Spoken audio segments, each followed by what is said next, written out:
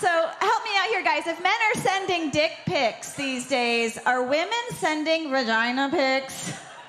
Because I have a hard enough time getting my face to look right in photos. Like, how do you even get her to smile for the camera? Like, is there a kegel for that?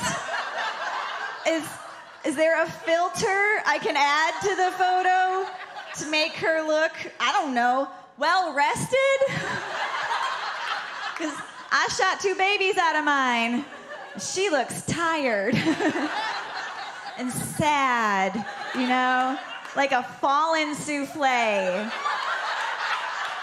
It's like an overstuffed recliner. There's just so many extra folds. I keep losing the remote. And hairstyles keep changing. Like, now it's popular to be bald.